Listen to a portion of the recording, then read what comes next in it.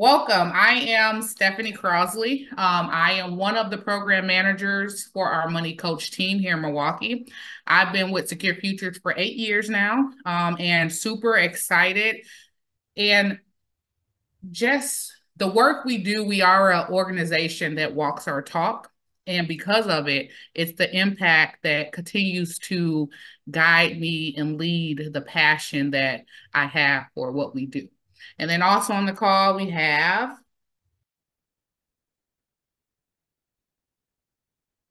okay, Kiana's going to unmute herself shortly, but in the meantime, we have Maria Fuller, who is our volunteer manager. You probably have heard from Maria first.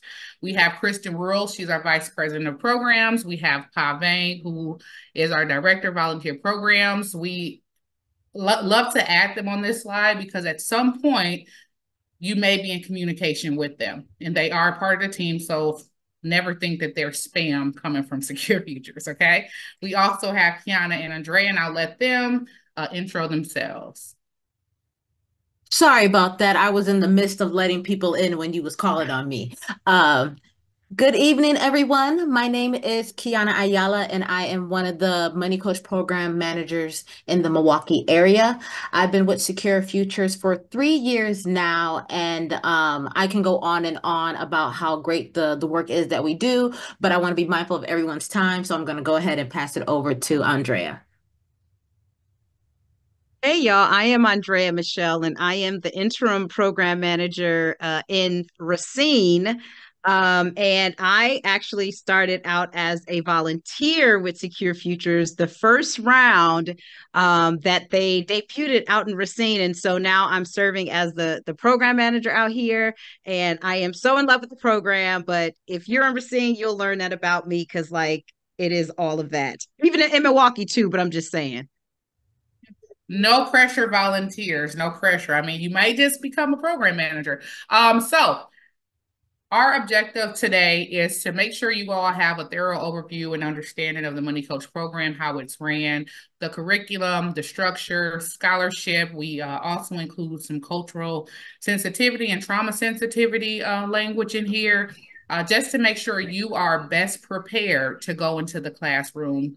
You have all the tools you need to be successful in your role as a money coach. Feel free at any point to unmute yourself or drop a question in the chat, because our goal is to make sure we can answer whatever questions you do have. So, Secure Futures overview. Secure Futures itself, nonprofit organization, our mission is to provide financial literacy programs and resources to empower teens to make sound financial decisions. We offer 3 programs. We have our Money Sense program, which is our core program. It's the foundational, with the belief that every student needs the financial basis. And we cover a lot of Wisconsin, some in Illinois through our program. We've serviced Secure Futures as a whole, 100,000 students, and super excited about that. Over the years, not in 1 year, of course. And then we have our Money Path, which is our tech-based program. It's financial planning for young adults.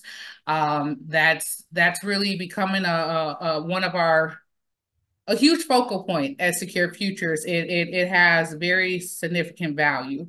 The cool thing about Money Coach, which you all are being a part of this semester, is we encompass all the programs. So as a Money Coach volunteer, you will get a taste of being the Money Sense curriculum, and you will have an opportunity to facilitate and go through the Money Path app yourself. Money Coach, again, we'll go into a little bit more detail about what the program is itself, but it is our more intimate program, and we stay with our students over a 10-week period to actually see the change that we're teaching the students.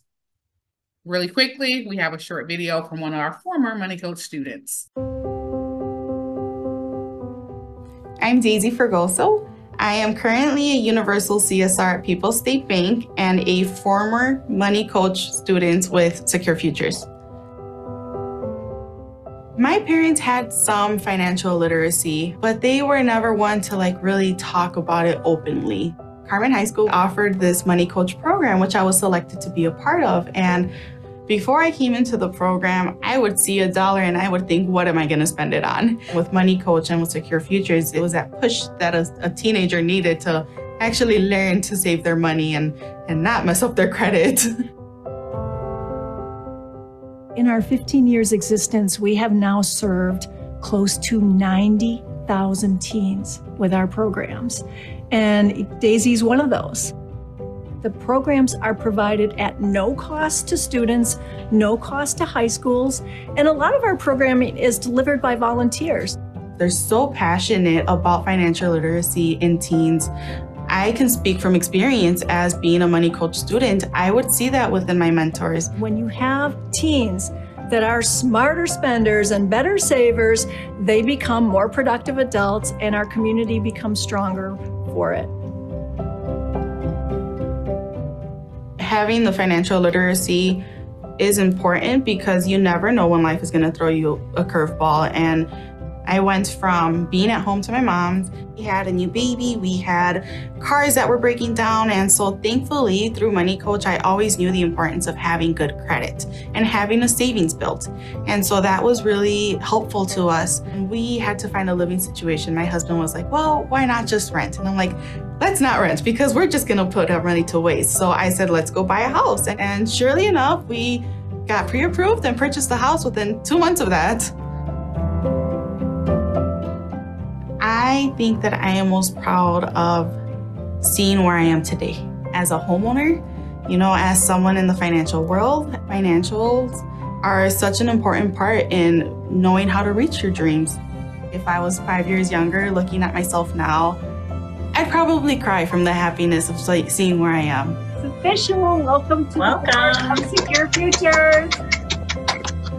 This morning I was voted in as a board member for Secure Futures, and I'm extremely excited to finally be able to give back.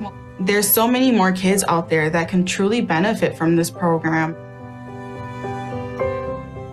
When you invest in Secure Futures, you're investing in the future of the students that we serve. You're investing in the community. I'm grateful to everyone that supports this program because through this program, I have become what I like to call a success story.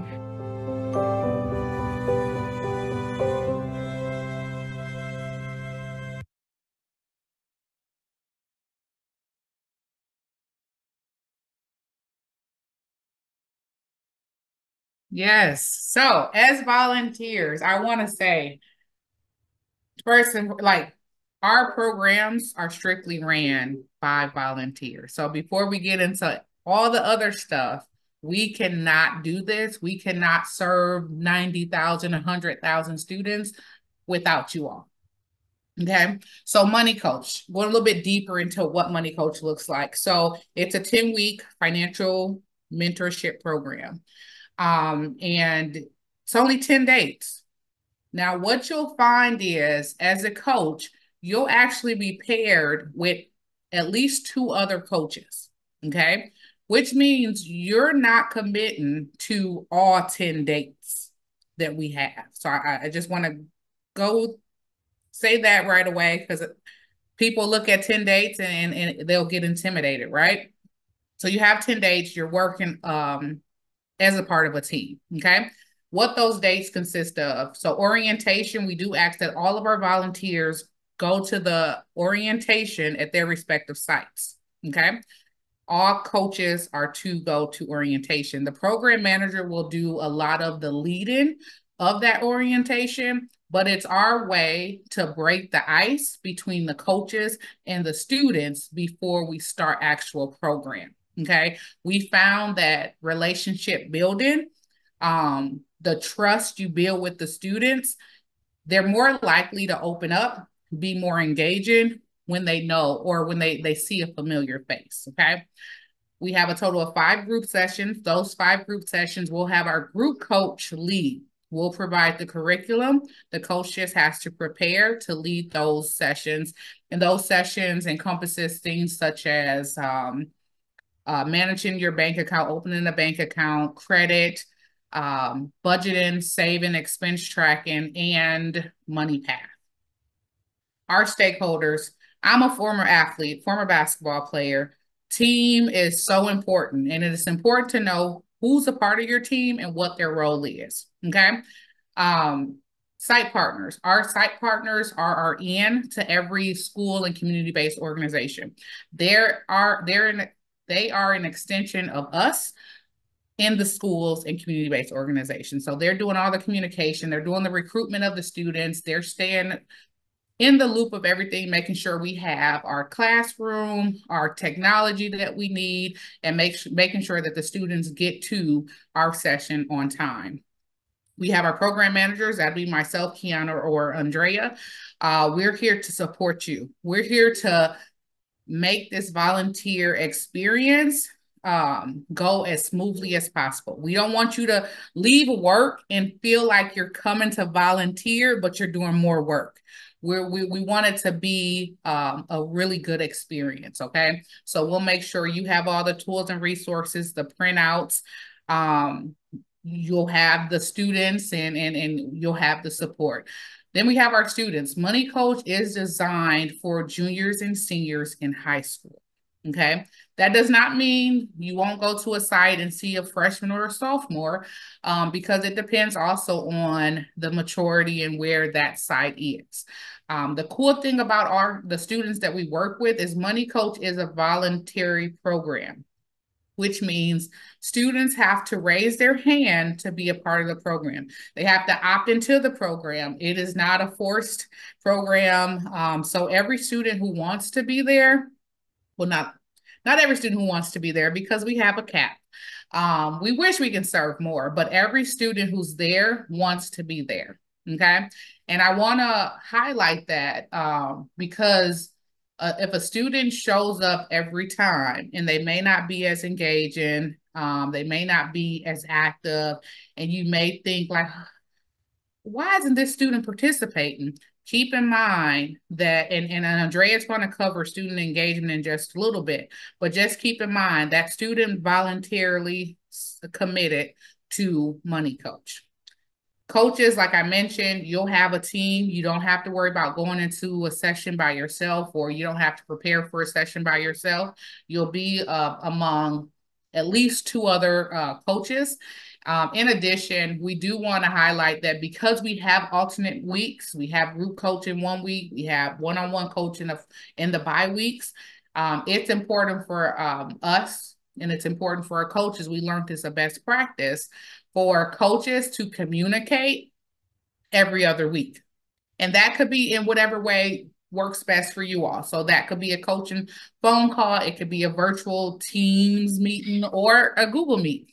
Or if you're up to it, you're in the same area, you want to grab coffee with your coaching team, that's perfectly fine. We just ask that you carve out 10 to 15 minutes every other week to come together and discuss how the program is going and how you can make it better based on your experience with the students you're working with.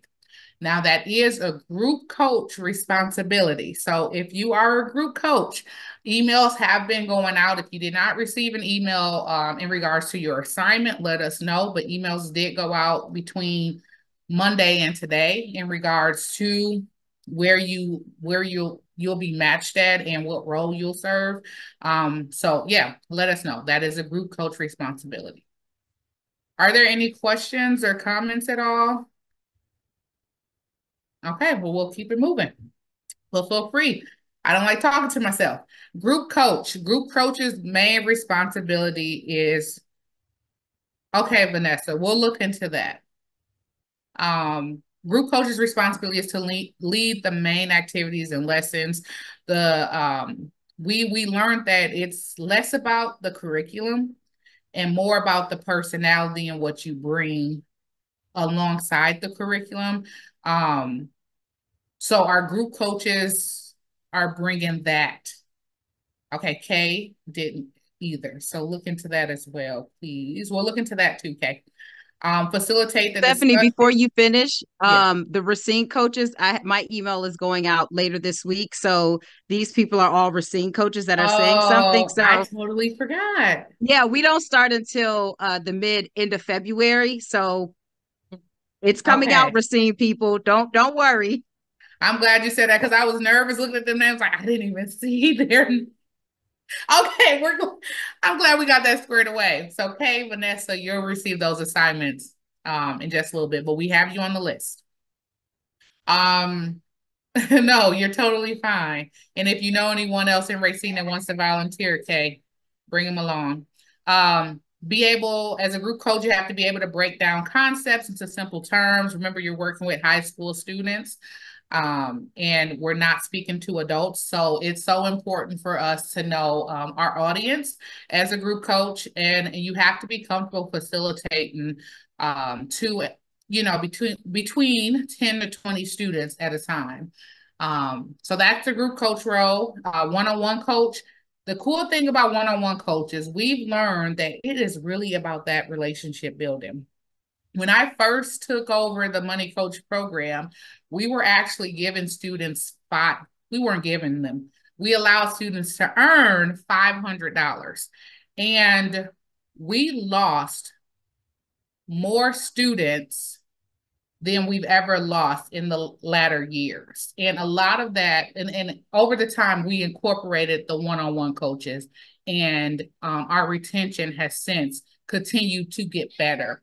So we learned that those fostering the meaningful and authentic relationships is so important. And that's what our students are looking for. And then, of course, the $350 is just a cherry on top. As a coach, you'll be developing action plans to help students achieve their financial goals, holding students accountable. Students are required to track their expenses, to open up a bank account, and to have a budget. Students don't have to turn in anything to you, but when they're meeting with you one-on-one, it's important that you're able to walk them through how do you track expenses? And if they are tracking their expenses, going over that and talking with them about ways they can cut back or how to get better in this. And, just continuing to help them progress throughout the program. Group sessions are optional. We do have some coaches that say, you know what, I don't want to miss anything, so I'm going to attend every session. That's totally fine. It's not a requirement, but you are always welcome to attend a group session. We had a coach a couple weeks ago in our in-person training, and she's like, can I come to a session to just, look at it first? And I'm like, absolutely. If this is your first time and you want to see how a program is ran, you're more than welcome to attend.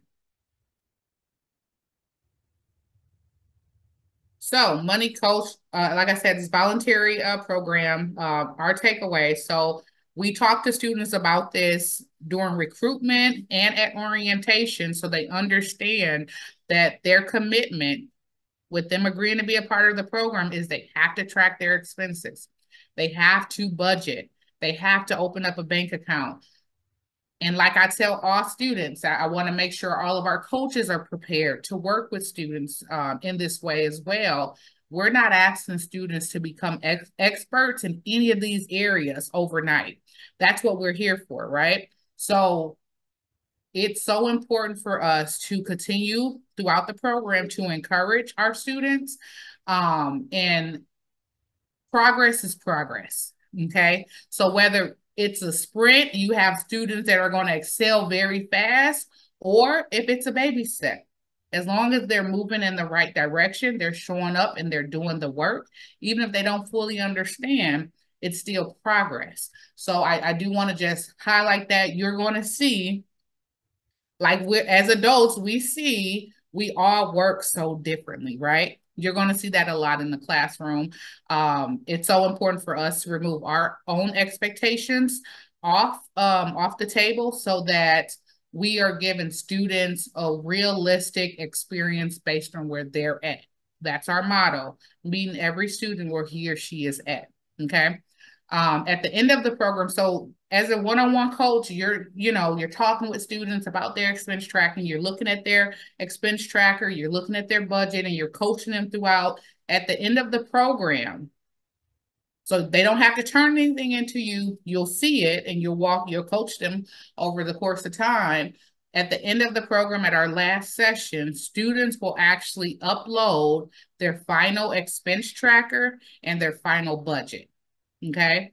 And we'll send this link over to them. You'll have this link as well in case students are like, hey, Mr. Frank, how do I upload this? You'll be able to, send it to them so they'll be able to do it. They'll fill in their name, all this information, and then they'll upload it. They can upload a Google Doc if they've been tracking it on their phone on an app. They'll be able to screenshot it and upload that. But as long as they upload it, they'll get credit for it. Very self-explanatory.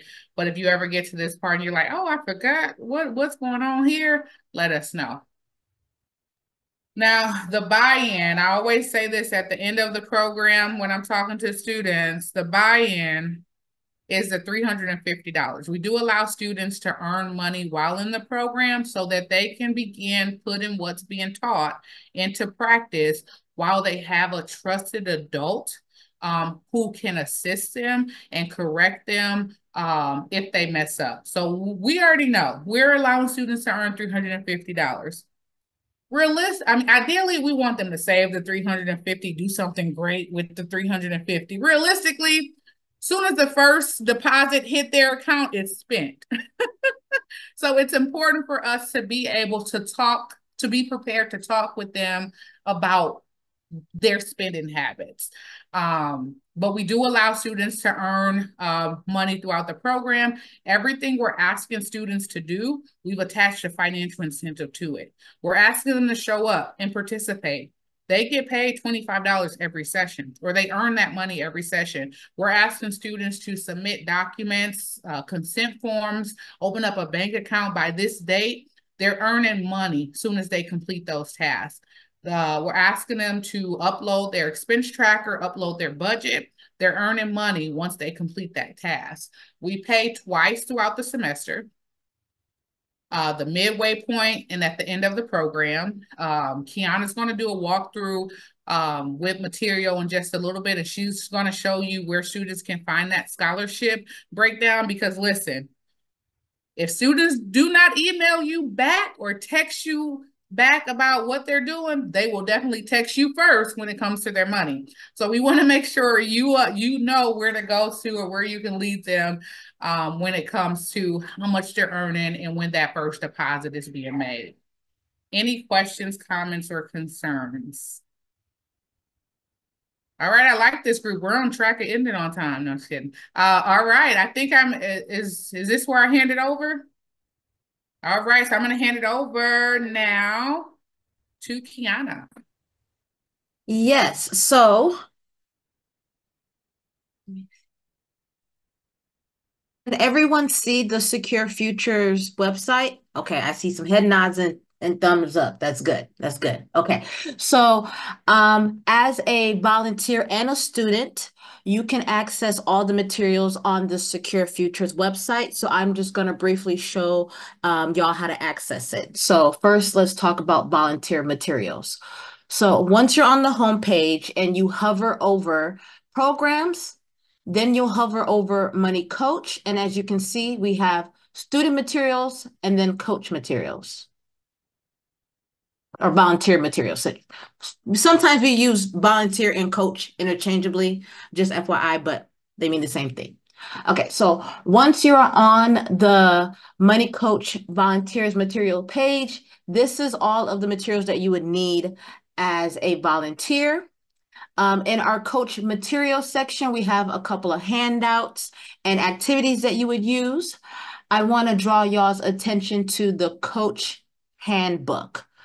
So after today's training, I will send an electronic link to the coach handbook. You will also receive a hard copy, but this is your go-to if you have any questions or need tips or best practices when it comes to the Money Coach program.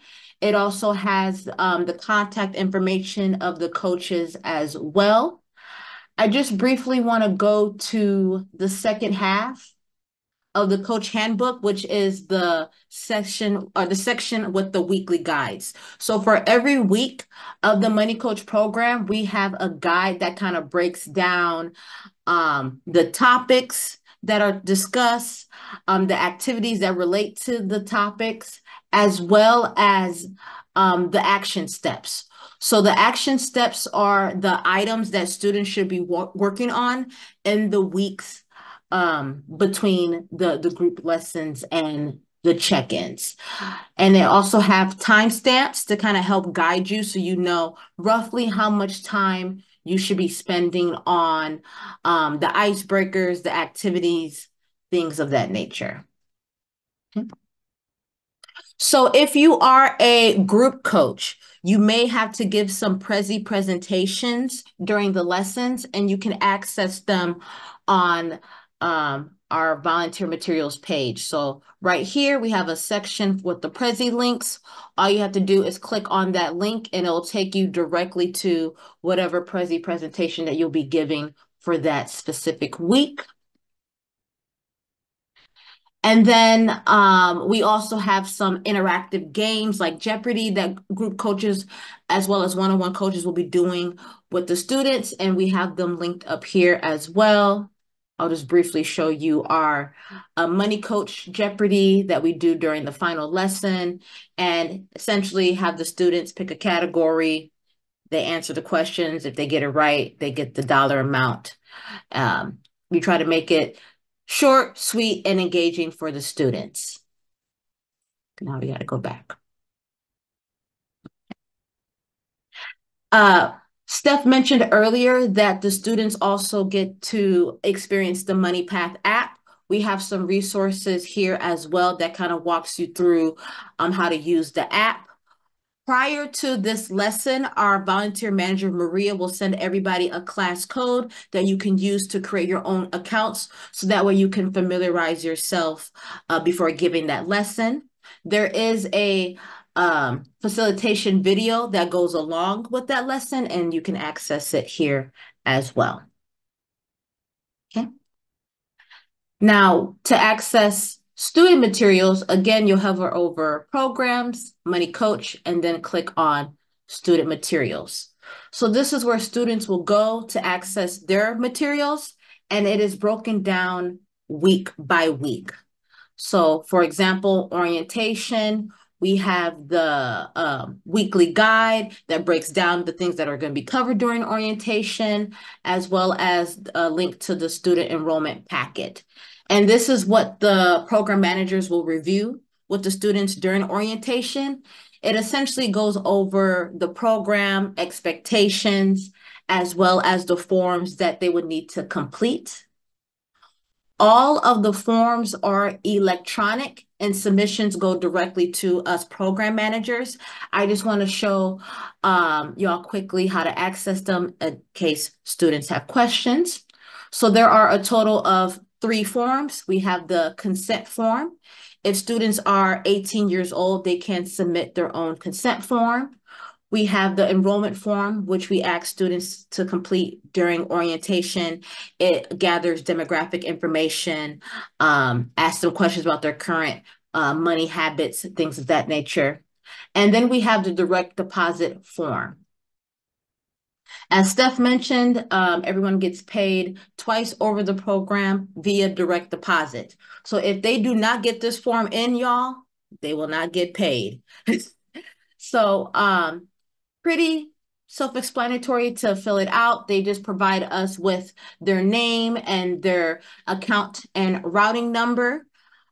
Please make sure that your students are typing in this information correctly. We've had instances where students have put the wrong account number and we've accidentally paid other folks, and then it became a whole situation to try to retrieve the payment back. So just make sure that they are careful and mindful when filling out the direct deposit form. In addition to providing us their routing and account number, they will also have to submit some sort of document that verifies that information. It can be a letter from their bank. It can be a screenshot from their mobile app. A lot of the information can be found there. As long as we're able to see the account number and routing number in full, it'll be acceptable. So they'll just let us know what type of document it is and upload it from there, and then sign at the bottom. One thing that I want to note is that it is up to students where they would like to bank. We do have a partnership with Educators Credit Union, and through this partnership, they allow students to open up non-custodial accounts, and they actually waive the fee needed in order to do so. So as you are talking to your students and they don't have a bank account currently, if they're interested in opening it with Educators, just let one of the program managers know, and we can connect them with our liaison over there. One more thing that I want to mention is that we do not accept Cash App as an option to receive their payments for the program. We do have something in the coach handbook that gives y'all talking points in case students have questions as to why we don't accept these options. The thought process behind it is we really want students to work on establishing relationships with financial institutions, and that's difficult to do when you're solely using person-to-person apps. If anything comes up, feel free to tap in the program managers. We can assist with having those dialogues with the students.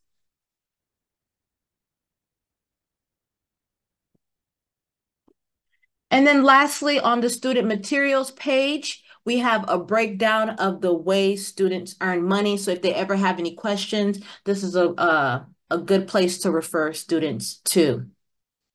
Any questions about materials, how to access them?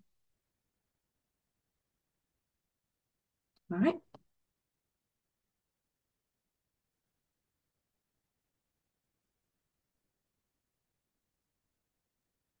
So on this slide, it's a breakdown of all of the weeks of the program. The weeks that are bolded are the topics for the group lessons. So again, as you can see, we alternate between group lesson, check-in, so on and so forth. We kick off the program with orientation, and then the first group lesson is about financial institutions. That lesson features a Prezi presentation. Again, you can access that on the volunteers page. And then the following week, which is check-in week, that topic is identity theft. So during week 2, the group coach has a cue to stop right at the beginning of that identity theft slide, because during the small group activity, the one-on-one coaches will cover that. So I guess just for additional context, each one-on-one check-in starts off with a group activity that relates back to the previous group lesson. And then those activities last for about 10 to 15 minutes. And then you spend the rest of the check-in time meeting individually with your students. So for that first one-on-one check-in, you'll be discussing identity theft with the students. Week 4 and 5 is all about expense tracking and budgeting. We have a couple of activities to do with the students to kind of help them develop those habits and those skills for how to create their own budget and work on tracking their expenses. Week 6 and 7 is about having conversations with the students for what they're going to do with life after high school. And during these weeks, we give a demonstration of the Money Path app. So during these lessons, students will get an opportunity to use the app, create some paths. And then during week 7, when they meet individually with their coach, they're having individual conversations about the paths that they created for themselves, and kind of like discussing ways that they can take that plan and turn it into action. Week 8 is my personal favorite. It's all things credit, where we talk about credit reports, credit scores, how to build credit, things of that nature. This is also another Prezi presentation that you can find on the volunteers page.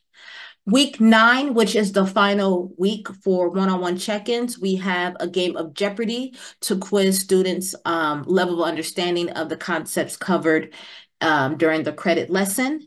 And then week 10, we wrap up the program. We celebrate the students completing the program. We discuss creating a budget for that next stage in their life, whether it be college, the workforce, or high school if they are like a sophomore or junior. And we bring food. We really want to celebrate the students, taking advantage of the opportunity and completing the program, and also encourage them to stay in contact with the organization and the coaches if they ever have any questions or in need of resources. Again, you can find weekly breakdown guides in the coach handbook that goes into specifics.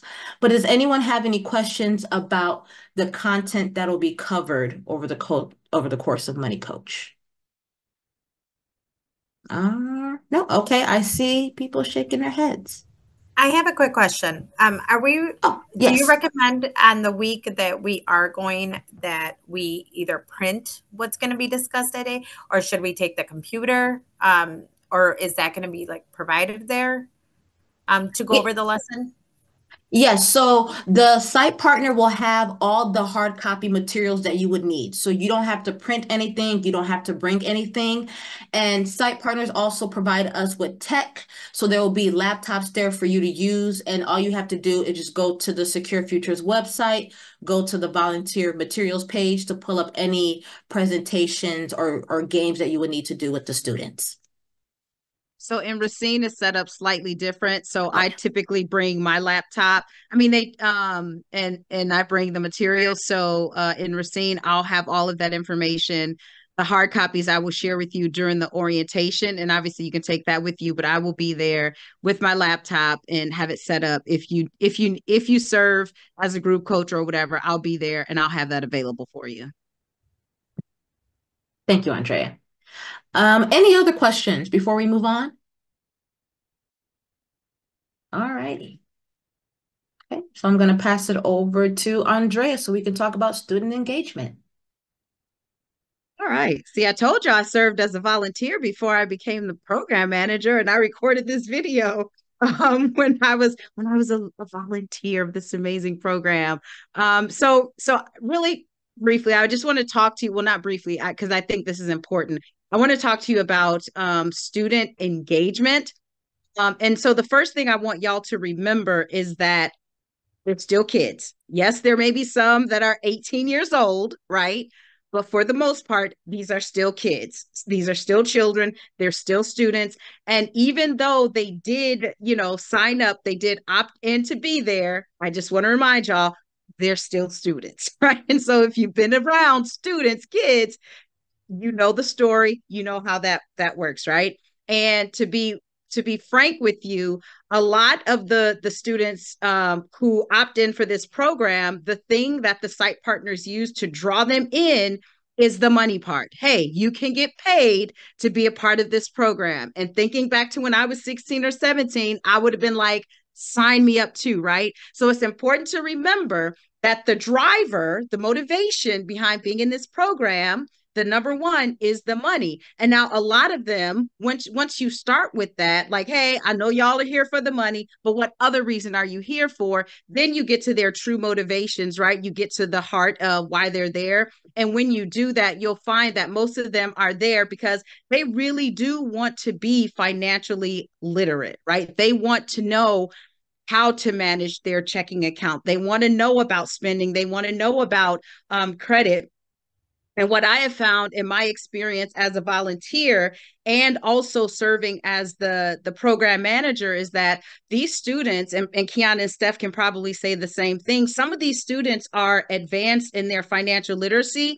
And so in the classrooms that I've been in, we talk about taxes, we talk about stocks, we talk about 401k, we talk about all of that because we allow the students to lead the program. Yes, we have a curriculum. Yes, the curriculum is absolutely amazing. And also, yes, we want to prepare the students for their next step. And so not all of them are headed right to university. Some of them may take a gap year. Some of them are going into the Army. Some of them are just not even working at all, right? So everybody has a different motivation. So when it comes to these students, y'all, it's important to really get to know them as individuals, right? I know we can make the stereotype to say these young people are, and all of that, but they're also still their own individuals. And so it's important for you to really get to know them. And when you approach them, don't lecture them, right? They're in school. They have a teacher standing in front of them who lectures them 4 hours if they're on a block schedule, or 8 hours if they're on a traditional, hour block. So just talk to them, right? They get enough lecturing, they get enough teaching, and don't criticize their decisions, right? The things that they share with you, try not to criticize them, because they're already making themselves vulnerable by opening up and sharing with you.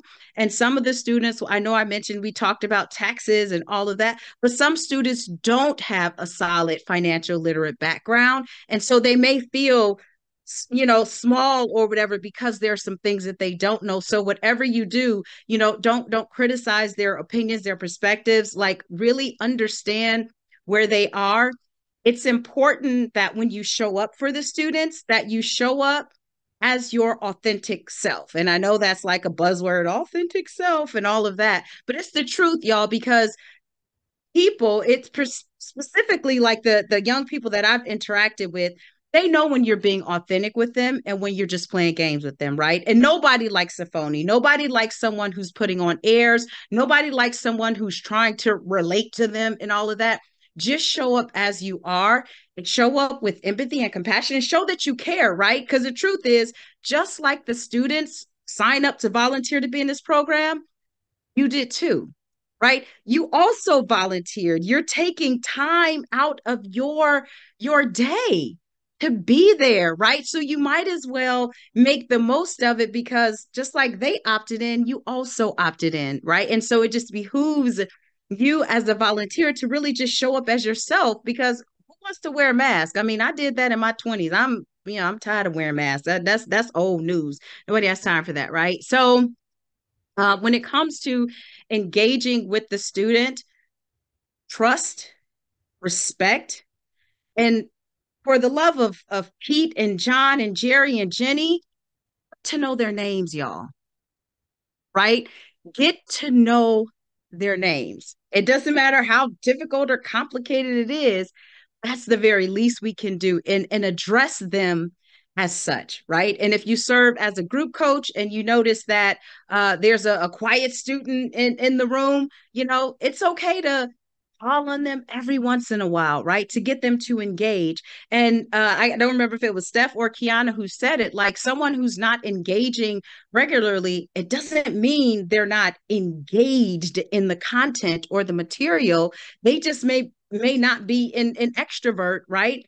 Or they just may not have had the opportunity. And so as the coach, you can create that opportunity for them by calling on them, and, just like, hey, Monica, you want to add something? Do you have something to say?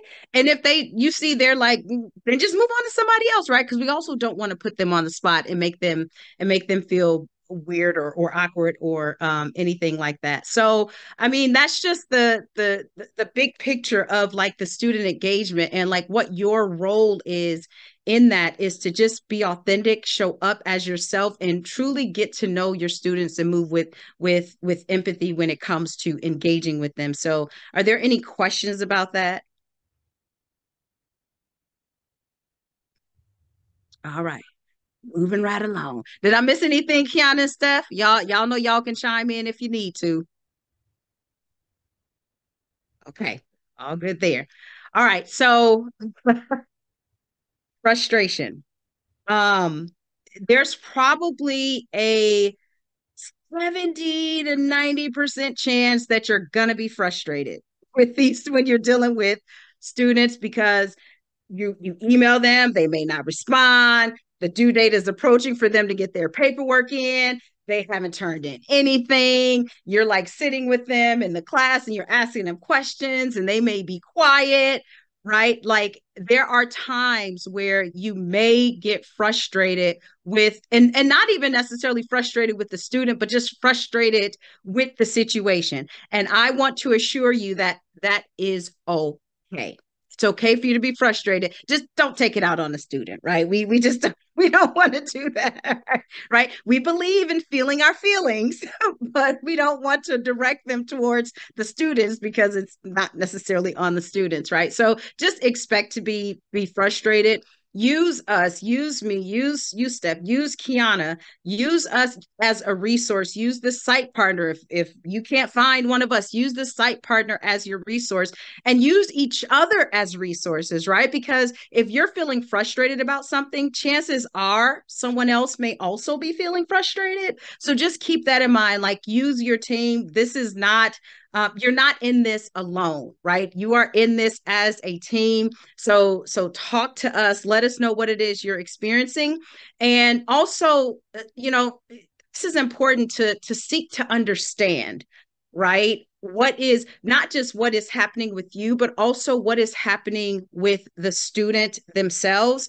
Just this last term, we had a volunteer who was like really frustrated with the student. She was like, she's not getting it, she's not doing it, and all of this stuff. And so I had a conversation with her, and I said, okay, well, where is this student now? Well, she's in high school, but she has her own business. And so I said, okay, what you're talking to this student about is beneath her. She has her own business, so she has a solid foundation. So now, if you'd like, you can ask her if it's okay for you to elevate the conversation and talk about what other investments might she want to make in her business. Talk to her about tracking her business expenses instead of talking to her about tracking her personal expenses and all of that. And with small money, talk to her about a little bit more, right? And so really get to understand where she is. And the minute the volunteer started having that elevated conversation with the student, she was doing everything that her and the coach talked about, right? But it was just a matter of seeking to understand, again, not just what's happening within you, because that's important, but also what may be happening with the student, right? Because it's not personal, it's not about you. And as I said before, remember, at the end of the day, they still babies. They still, even 18-year-olds, they still babies, right? So any questions about managing frustration, being frustrated, who to talk to, and all of that? Okay.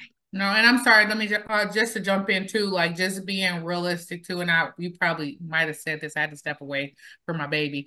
But you're human. We recognize you're human.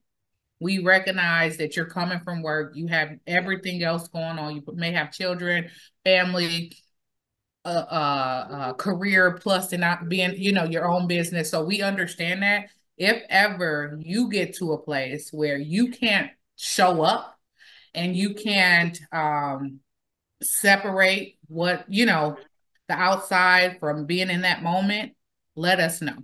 Yes.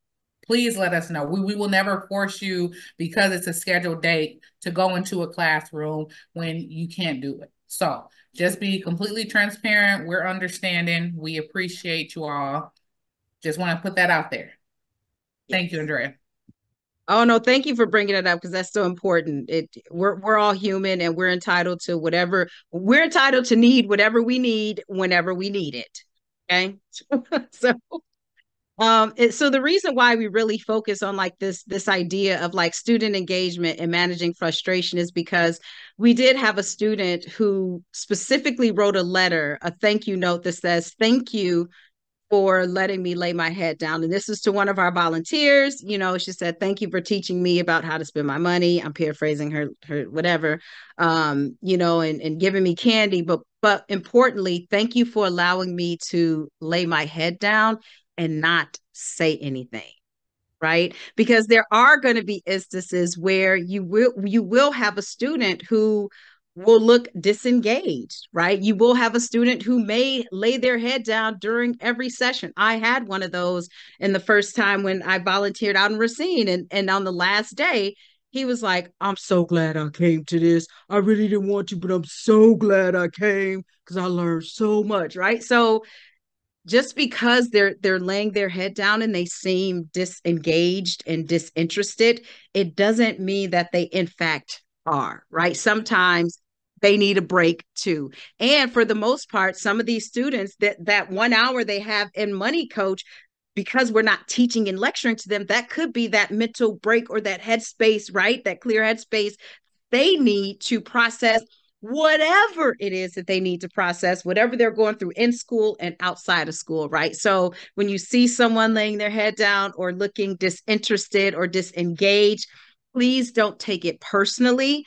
This is the student, because remember, they still showed up, right? And so we need to give them credit for at least showing up, even if they put their head down. Because again, that doesn't mean that they're not paying attention. It just means that they have their head down. We don't need to judge it or add anything to that. There's a student with their head down, and that's how we can leave it. Now, if all students have their head down, we'll come up with a resolution collectively. That's a difference there. All right. So we just want to play this other video because we are Steph, Kiana, and I are bought into the Money Coach program, and we think it's amazing, right? And so what we're saying is biased, but we really want to play this video because this is from the students' perspective, which is what we're all here for, is for the students, and what success looks like for her, and it'll be the same for other students, and it may look different.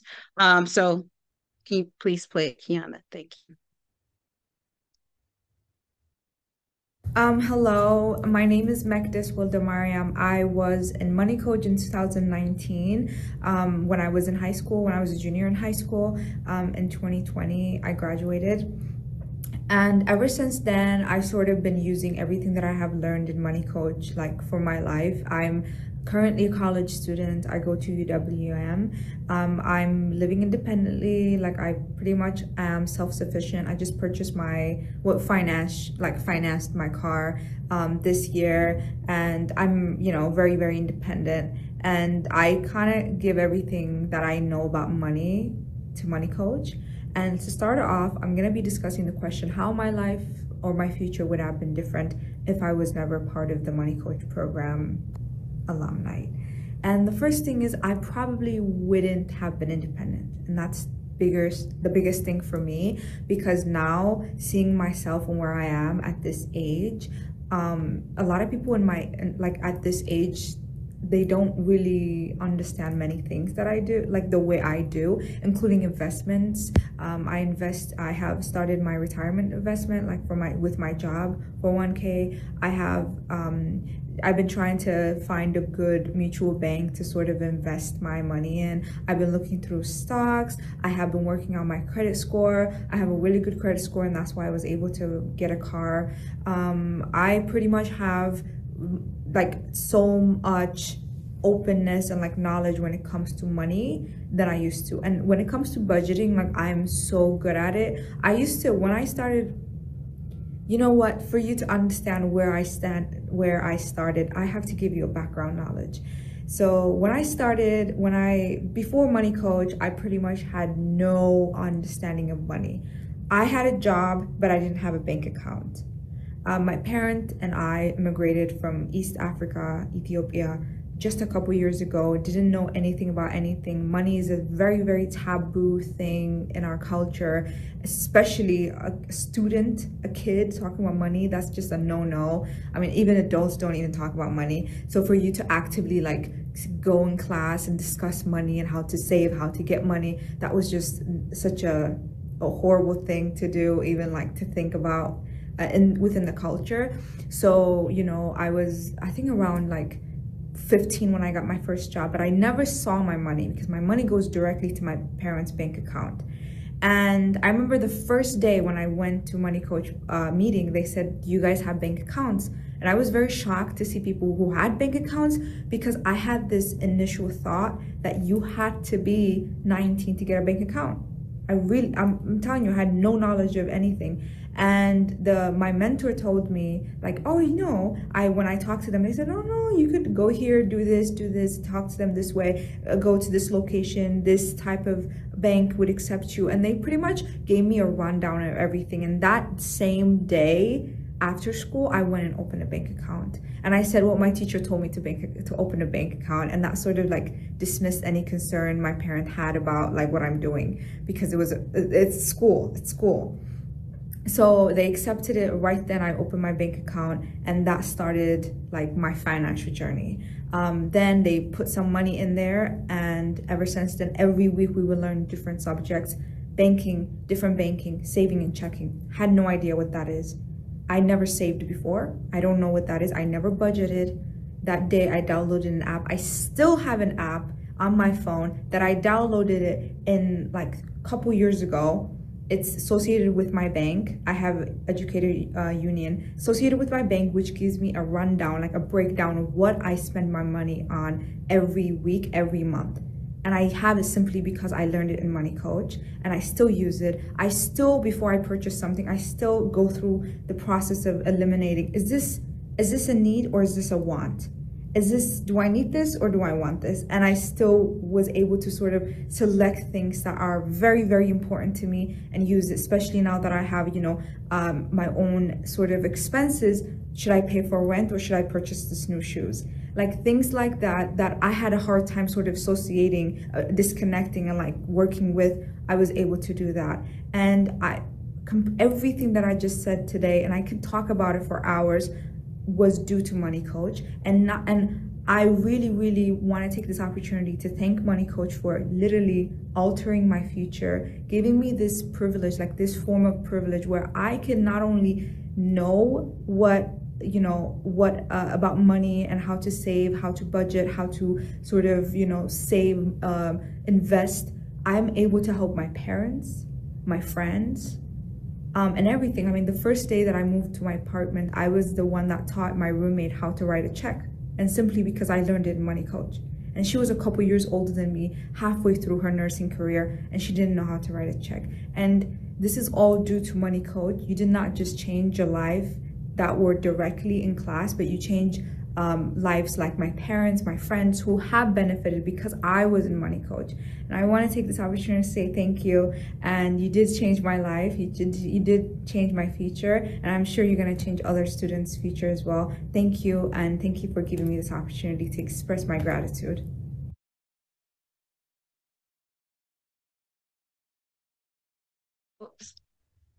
So this was like a success story that is like, share it with everyone, spread it to the world. But it's important to remember that, any progress that's made in the program is still good progress, right? You may not have a student right away who's gonna, verbalize, this was amazing and I love it, and I'm gonna share it with the world. But if you notice that, when you have conversations with the students, you notice that when you first started, they know more and they're having a higher level conversation. Like this student is talking about investing and, and not owning, but financing a car, right? And looking into stocks and all of that, right? So just keep in mind that all progress is considered good progress, no matter how big or how small it is. Just take it for what it is. Progress is progress. And so even when you're working with the students, because some of them may have these grandiose ideas about what the world is like, and you can help to chunk that down and ask them, okay, what's one specific thing that you're looking for? What do you want to accomplish in this program? And then, work with them throughout the program and check in with them to see how far or how close they are to accomplishing that goal. So it's important to know that everything that you do, it does make a difference in the lives of every student that you interact with and every student that you engage with. You are making a difference because you're giving them information that they didn't have before. And this is life-changing information. And even if they can't use it right now today, they will be able to use it at some point in the future. And also in this video, the student said something that is extremely important, which takes us to our next subject of conversation, is when she said that in my culture, talking about money is a taboo, right?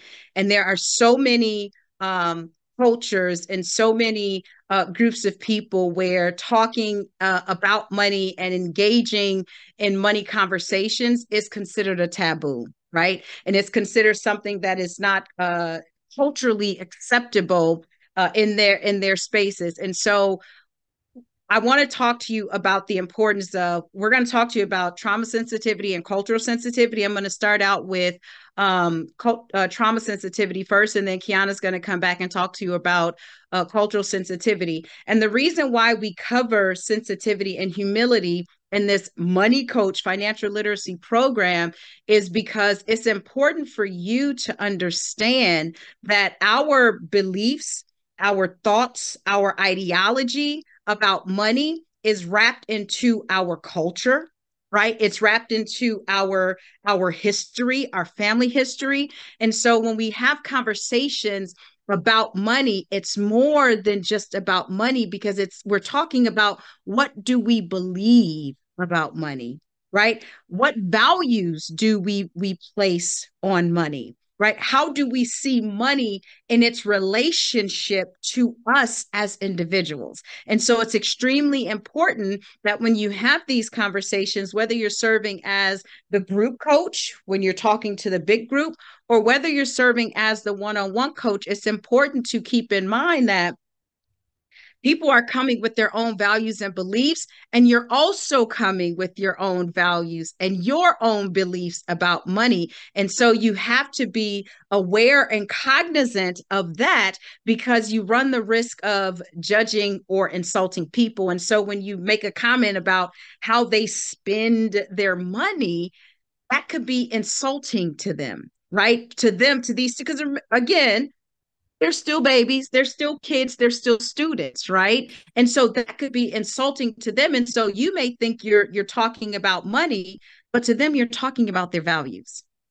To them, you're talking about their beliefs. To them, you're talking about their culture and their ideology, and some of them, their core beliefs about money, right? And so it's so important to keep that in mind, and just recognize that an individual's relationship with money is so interconnected.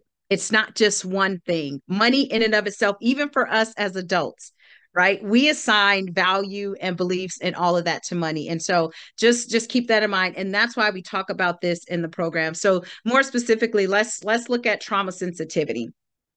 So for those of you who don't know, trauma is basically in every event that happens to you that overwhelms your internal resources, right? Anything that happens to you that is extremely overwhelming and unpleasant.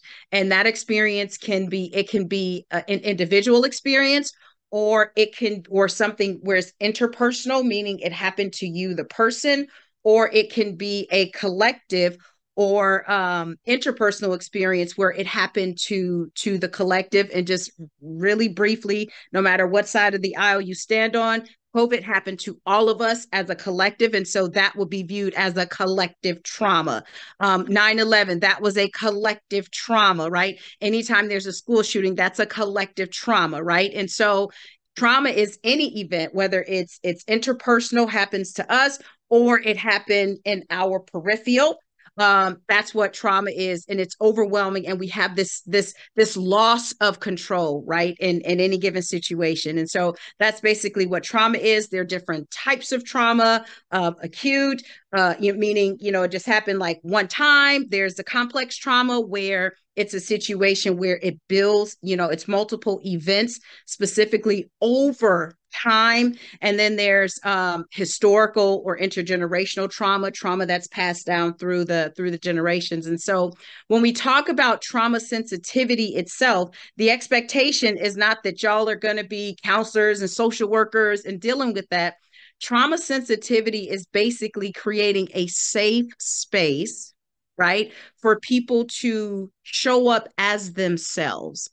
That's all it is. And so we want to share this information with you so that you can keep in mind that your objective is not to pathologize anybody, to counsel anybody, but it's just to create that safe space by not judging the way they spend their money, by not criticizing their beliefs about money, right? You're just creating that safe space for them to show up, and it allows them to, whatever may happen to them in the experience of being in the Money Coach program, they can show up as themselves, and they know that they won't be judged for it. And so it's really a matter of looking at it from, instead of saying, well, what's wrong with you?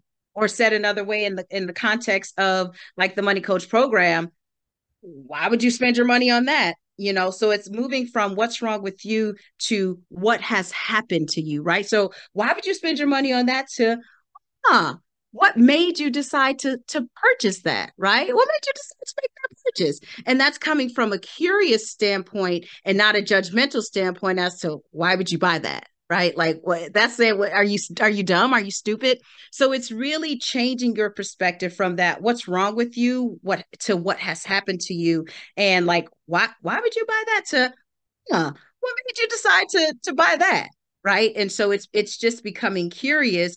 And when you do that, you create that space for the students to open up to you and share more about them and about their experiences with money. And that way you can learn by having those open conversations what their beliefs are. And so you'll know how to approach them in the future.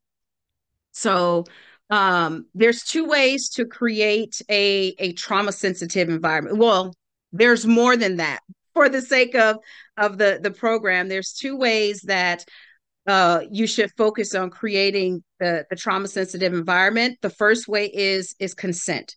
You always want to make sure that you get consent from the student before you do anything, right? So especially if it's a one-on-one with the student and you want to move closer to them and there's something in the way, instead of just, sitting there, you'd be like, hey, is it okay if I sit here? Can I move your backpack, right? Because again, our values and our beliefs are not just wrapped around money, but it's also wrapped around our personal things, right? And so if there's a backpack there, you just want to ask consent. Is it okay if I move your backpack to sit next to you, right? Like me personally, I like to just like put my hand on people, or, just the way that I communicate. And so I'd be like, put my hair on here, and they'll be like, I haven't had anybody to say no, but they'll be like, or I'll be like, just want to do this to you. It's a good job, right? So it's really just asking consent before you do anything and in their presence, because remember, trauma sensitivity is creating a safe space.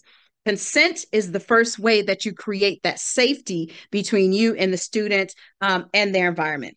And the second way that we're going to talk about is giving options.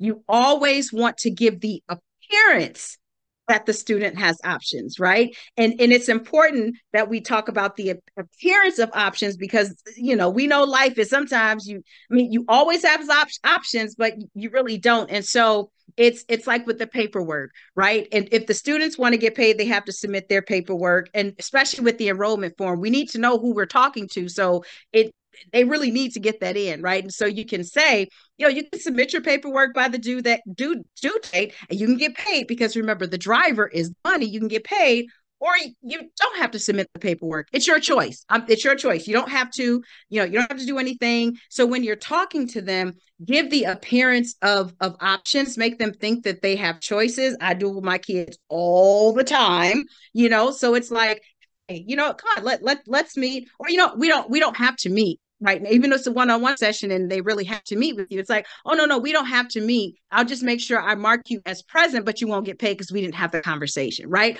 Or something along those lines. So you want to make sure that the students understand that they have options, even when they really don't. So those are two of the most important ways to create a trauma-sensitive environment: consent and options. And if you follow those two things, the chances of the students experiencing a trauma response are extremely low. And so let's just really quickly talk about what trauma responses may look like. I haven't experience any trauma responses in the classroom, but it also could be because I'm an expert in this, and so I see it, but I don't see it. But I don't think maybe Kiana Steph can speak to this, but some potential trauma responses in the classroom. And the reason why we call them potential trauma responses is because the appearance of these behaviors is not indicative of a trauma response, right? Like some people may show up with anxiety. Some people may be anxious, right? And it has nothing to do with having a trauma response. It could just simply be their anxiety showing up. But it's a potential trauma response based on what happened before, right? The trigger that the thing that triggered that anxiety. So disoriented speech or appearance, if they show up at class and they look disoriented, that's a potential trauma response. And before I go on, if you experience any of these things in the classroom, in your sessions, then for what we would like for you to do is to just, excuse yourself, let them know, ask for consent, hey, can I walk over here for a minute? If you can do that, and come and let one of us know, the program manager and or the site manager. Like, let us know. With the expectation, it's not that y'all are going to heal the students or we want you to intervene. We also want you to be safe, right? And so if you experience any of these responses, just simply excuse yourself from the situation and come and get a program manager or the site manager. So disoriented speech or appearance, anxiety, poor concentration, or if they seem withdrawal, anger, sadness. And the truth of the matter is sometimes there are no signs, right? And so that's why it's important for you to just be aware of these responses. And if you see any of these things happening, don't engage the student, because when someone is having a trauma response, they are in fight or flight. And so their thoughts, their brain, the executive function, the prefrontal cortex is not working. It's offline. And so you cannot rationalize with someone who's having a trauma response. And I'm saying that because I just want to stress how important it is that if you encounter any of these, don't try to be the savior. You can't rationalize with them. Go get help. That's what the program managers and the site partners are there for. So I know I just said a lot, y'all. Any questions?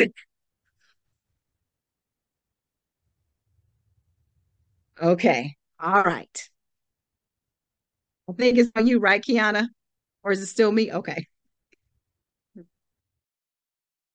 Y'all, so we have arrived at the last section of this training. We're almost to the finish line, y'all. We're almost there.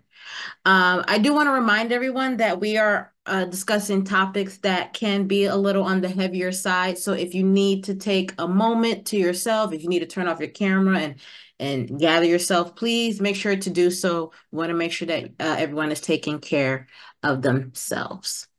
Okay, so let's get a little active in the chat.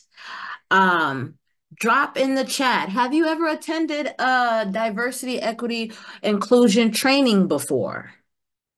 No judgment. Just want to kind of get a gauge of people's experiences. Okay, got some yeses. Got some yeses. Oh, okay. All right. A lot of people said yes. Okay, that's good. Okay. So maybe y'all can help me out with this next question. What does cultural humility mean to you? Feel free to drop it in the chat. If you feel comfortable, you can unmute yourself. But if you can get a couple responses, what does cultural humility mean to you?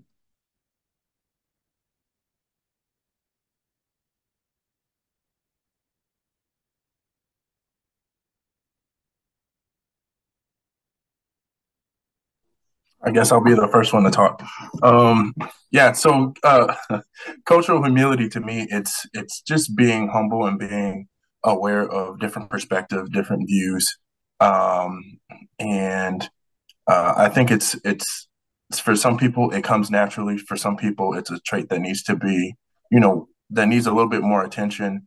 But overall, that's pretty much how I see it. And then also, to take it a step further is, taking that extra step to maybe be vulnerable. And if there's a perspective, a viewpoint, or a norm in another culture that I'm not familiar with, being humble enough and being vulnerable enough to, go out of my comfort zone and ask the question, hey, I don't understand this, or hey, can you shed some more light on this and educate me? So. Yes, thank you for sharing. You nailed it right on the head. What about cultural responsiveness? Anyone want to take a try at this one? What comes to mind when you hear cultural responsiveness?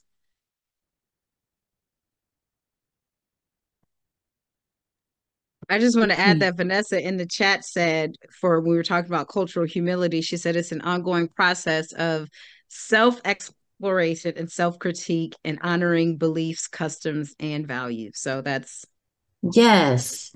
Thank you for reading that, Andrea. Yeah, y'all pretty much nailed it on the head. You know, being culturally humble is a lifelong process of self-reflection and really taking a look at your own beliefs and cultural identities, and then understanding that other people have their own cultural beliefs and identities. And it doesn't necessarily mean that one is better than the other or wrong. It just means that we all have lived different experiences, and because of that, we have different perspectives. So it's being willing to learn from others, and also recognizing potential biases or unconscious stereotypes that we might have because of the experiences that we live, because we have limitations to knowing all of someone else's culture and upbringing and stuff like that. So keeping that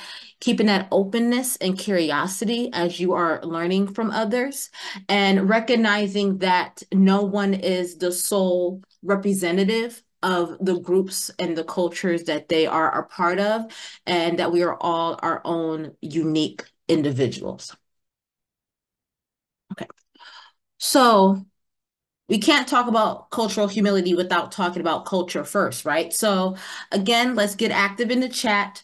When you think of culture, what are some things that come to mind?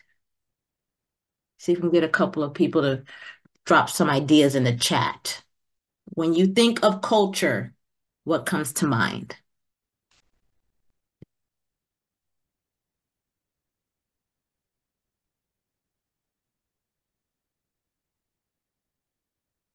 Let's see, got a couple of responses. People's family experiences. Yes, yes. Customs, history. Yep. Any other ideas? What comes to mind when you think of culture?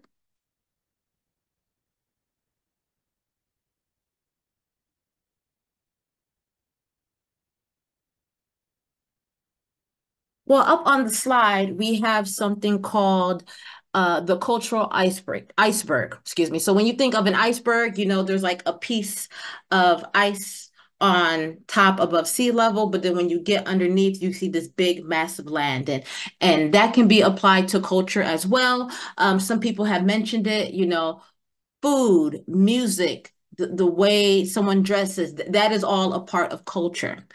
But what else is part of culture is someone's concepts around time and gender, someone's communication style, whether or not they use eye contact, hand gestures, their approaches to religion and interacting with adults and stuff like that. So it's important to keep in mind that all of these facets shape our culture. So earlier, when we were talking about cultural humility, I had mentioned that sometimes we have unconscious stereotypes against other groups. And these unconscious stereotypes stems from biases that we may have. So biases are those like initial automatic thoughts that we get. And these are thoughts that have been ingrained in us through society, through the media we consume, through the schools we went to, the ways that our family raised us, things of that nature. And it's important to note that even the biases or the stereotypes that may seem positive can also be harmful as well, because they prevent us from seeing someone for who they truly are. So up on the screen is a quote from Jennifer Eberhardt, I believe is how you say their name, who is a social psychiatrist that wrote this book. And I think this quote does a really good job encompassing what it is to have bias.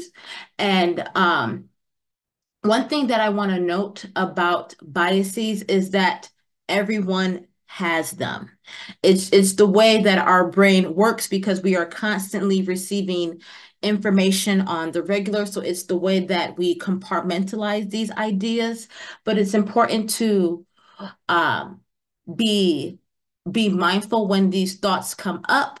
It's important to take a beat and pause and really ask yourself, where are these thoughts coming from? You know, are these thoughts that I have myself, or are these thoughts that I have been taught or conditioned to have? Another thing that I want to note is that students can have biases on us as well, because we are essentially strangers that they are meeting for the first time. It is important to remember that we are the adults, and to try your best not to shut down or become defensive when these things happen. You know, really want to lead by example and kind of model how to engage and interact with each other despite the differences and stuff like that. So when you're going into the classroom, just be mindful of how you're showing up in those spaces, and just really lead with compassion and curiosity, and really get to learn the students for who they are. All right, so and I just lastly, want to add, you know, when we oh talk yeah, go about ahead. when we talk about implicit bias, we typically think, you know, implicit bias as it relates to race and ethnicity, but all of us have implicit bias. Every single last one of us in this session right here, we have implicit bias. I know I had a bias against young people. Know why? Every time I would see a group of young people, it could be white, black, especially this is when malls were a thing, y'all. When going to the mall, right? Especially when my babies were younger, I'm like, oh my gosh, here comes these hoodlums, right? Like grabbing my kids, holding them close. Until one day, I'm like, Andrea, what? These young people ain't even thinking about you. And then it just brought me back to my own, again, my own bias, right? The experiences that I had, and I no longer have that bias, but all of us have some bias, right? And so when you think about bias, don't think in terms of race or ethnicity or gender, the things that are obvious. There are other biases that we can have, right? So I just want to put that out there. Yes, thank you, Andrea. So up on the screen are some key components to keep in mind when it comes to being culturally humble. Again, remembering that this is a process. It's ongoing. So there may be times where you slip up and make mistakes. It's okay. Just take it as a learning opportunity. So number one, we got awareness. Just building and developing that self-awareness, acknowledging that implicit biases are real, and just start to observe them and be mindful of them when you enter a room. Next up, number two is attitude. So approaching new situations, new people when you're working with the students with a genuine curiosity to really get to know them. So be open-minded, be curious. That's the best way to lead and move forward. Number three is knowledge. So just exposing yourself to different groups, different cultures. And nowadays, there's so many ways to go about this. You can movies, TV shows, podcasts. You can go to different events in the community. Just really expanding your circle around you to expose yourself to new groups and new ideologies, new beliefs, things like that. Number four is working on the skills to challenge those automatic thoughts that you have. Again, just slowing down, taking a beat, and really asking yourself, are these my thoughts? Or is this something that I learned? Where is this coming from? So kind of working to unlearn some of those things. And lastly, you can't be culturally humble without humility. So just recognizing that we are all products of our environment. Just because we have different experiences does not invalidate them, regardless of how different they are and how we view the world.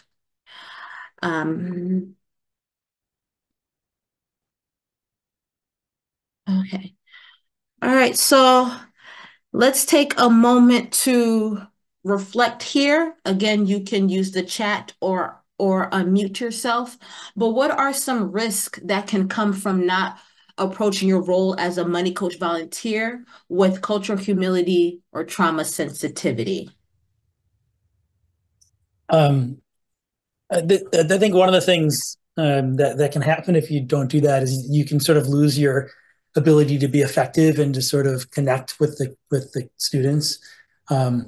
I've seen it and done it myself, and you know, I think the humility part really, if you're humble and you're just yourself, I think that goes a long way. The authenticity makes a big difference there. So to try to reconnect there.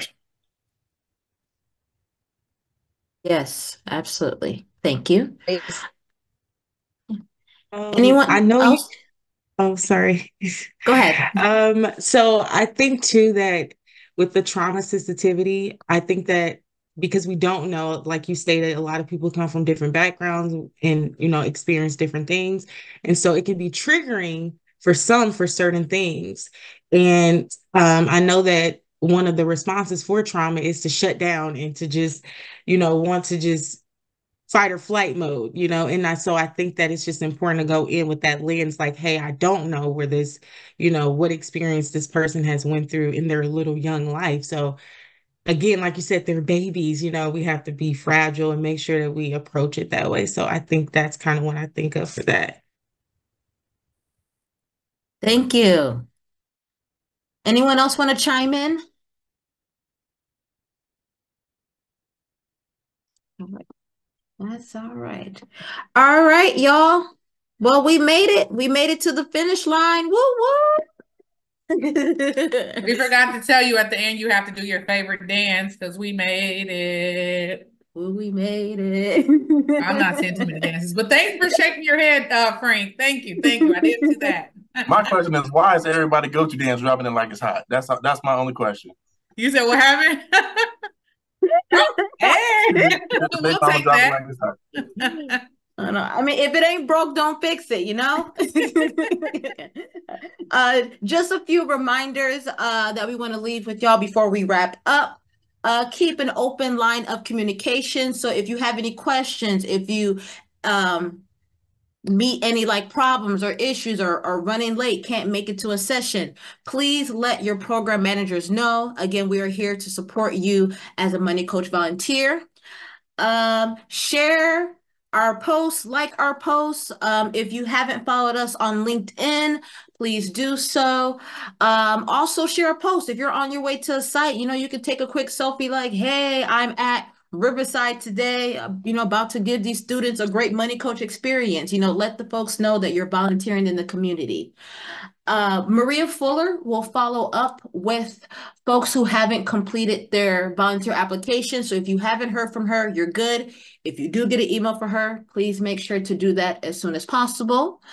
For our new folks, we will be running background checks. There is no action needed on your end. We're just letting you know that we're going to be running that.